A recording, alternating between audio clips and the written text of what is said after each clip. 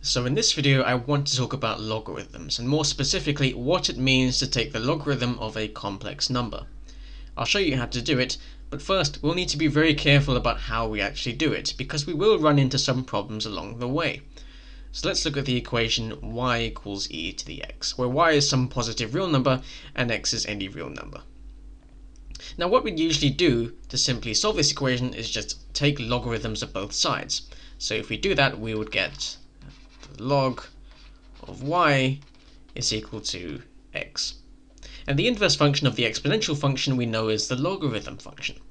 But suppose now I ask you to solve the equation, let's say w equals e to the z, where w and z are complex numbers. So in other words, w is u plus iv, and z is x plus iy. So these are complex numbers. Well, what we'd like to do, as we did in the real case, was to take logarithms of both sides. But we can't quite do that yet because we haven't actually defined what that means. So let's first look at e to the z. So let's look at e to the z. Let's plug in different values of z.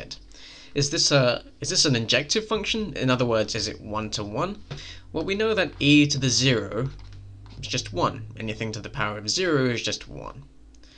Well, we also know that e to the 2 pi I is 1, and we know that e to the 4 pi I is the same as e to the 2 pi I all squared, and that's just 1 squared, which is 1.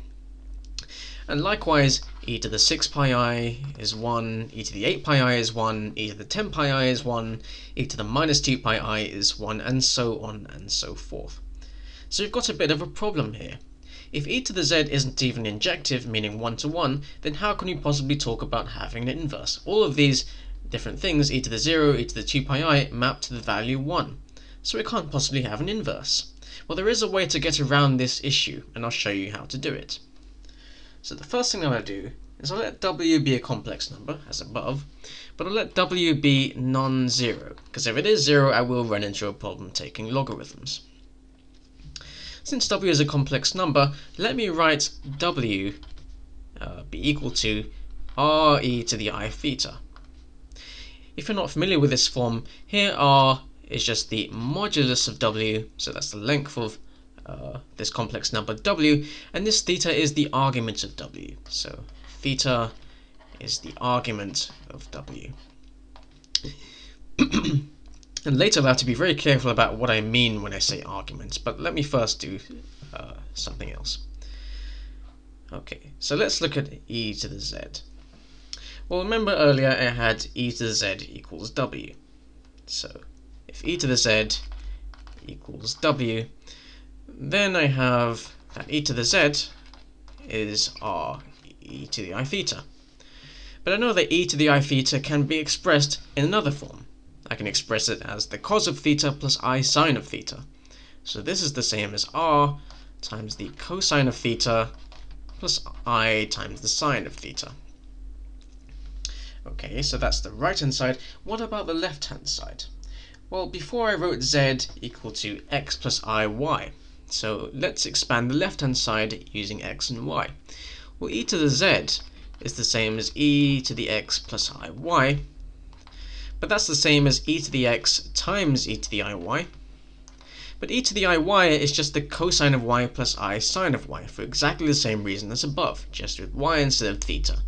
So this is the same as e to the x times the cosine of y plus I sine of y.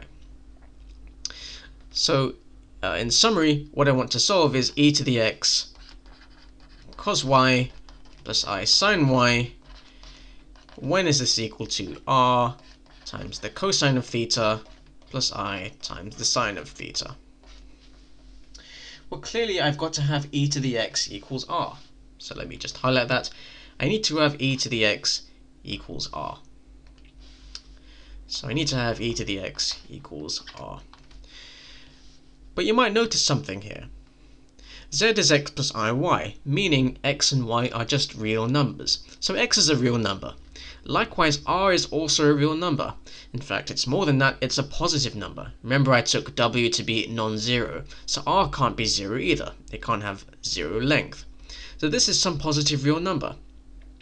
But I know how to deal with this. I can just take logarithms of both sides. I'm only dealing with real numbers here. So if I do that, I'll just get x equals the natural log of r. And the natural log of r is just the natural log of the modulus of w. So this is just the log of w. So now I've found an expression for x. I now need to do the same thing for y. So now I need to look at this. I need to find when is the cosine of y equal to the cosine of theta, and when is the sine of y equal to the sine of theta. Well, what you might say is that, well, obviously it's y equals theta, but that's not exactly the case. We know that cosine and sine are 2 pi periodic functions, and if you don't know what that means, let me just draw a picture here to remind you. If I drew a graph of sine, it looks something like this. So this is 0, this is pi, this is 2 pi. You know that it's 2 pi periodic. In other words, it repeats every 2 pi. So I can draw the next interval from 2 pi to 4 pi. So this is 4 pi, and I can do it again. So if I do it again, that's 6 pi, and it repeats in this fashion. Likewise, cosine is also 2 pi periodic. So what do I get? So when is cosine of y equal to the cosine of theta? I must have y equals theta plus 2k pi, where k is some integer. This notation means k is just some integer, 1, 2, 0, minus 1, minus 2, and so forth. So y is equal to theta plus 2k pi. But now I've actually solved this equation. I've got an expression for z. I've got z is equal to x plus iy, which is the logarithm r, or logarithm of the modulus of w, plus iy, which I'll just say is the argument of w. Now then, this expression is not actually unique in its imaginary part. Its argument is determined up to 2k pi. So this expression is not unique, and that's a problem. So in order for our definition to make sense, we need to define what's called the principal logarithm. So let's do that. So I'm going to define the principal logarithm.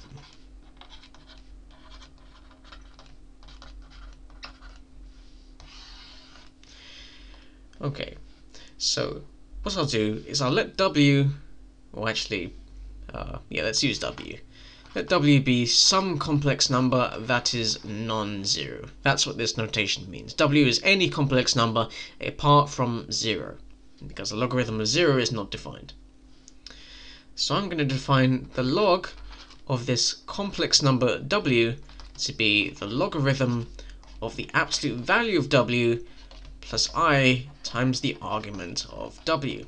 But what do I mean by this argument? Well, I have to impose a restriction on this argument, otherwise I've got a problem. Otherwise, logarithm is not an inverse of the exponential. So how do I do this? Well, I'm going to impose the restriction minus pi is less than the argument of w is less than or equal to pi. And this is the crucial point. The reason I impose this inequality is so that my argument doesn't overlap itself, so that my expression is unique. It still has a range of 2 pi. So now since I've done that, I've now got an expression for the inverse function for e to the z. That's good. So let's do some examples using the principal logarithm. Let's try to find the logarithm of, let's say, I. So what is the logarithm of I? Well, using my formula above, that's just the logarithm of the absolute value of I plus I times the argument of I. Let me just draw a picture here so you can see what I'm doing. So this is the point I in the complex plane. Well, the absolute value of I is just 1. It has a modulus of 1.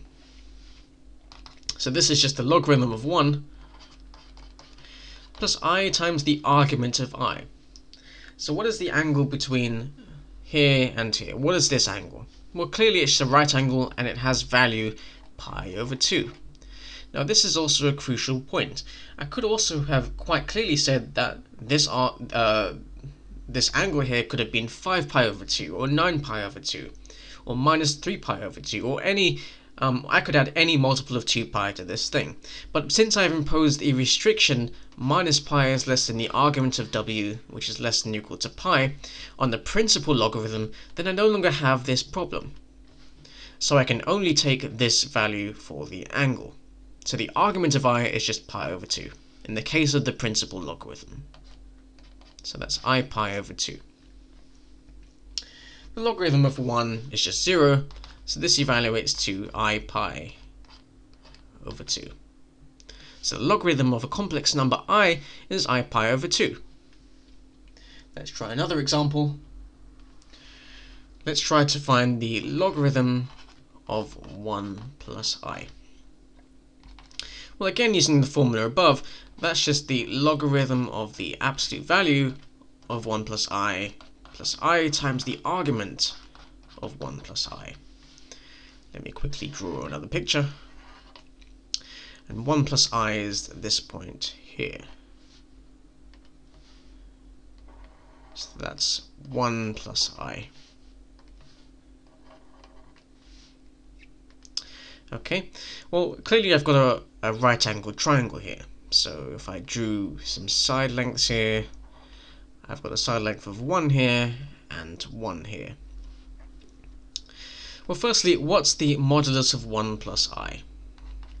Well, by Pythagoras' theorem, I know that this length has to be root 2. So the logarithm of the absolute value of 1 plus I is just the logarithm of root 2, because 1 squared plus 1 squared equals 2, and by Pythagoras' theorem I've got to take the square root of both sides, so this is of root 2. Now how about the argument of 1 plus I?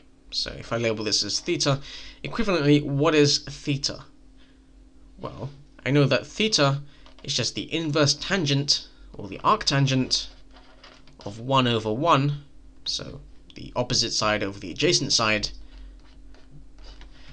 and that's just the arctan of 1. And I hope you agree that the arctan of 1, or you can use a calculator, is just pi over 4. So the argument of 1 plus I is pi over 4. So that's plus I pi over 4.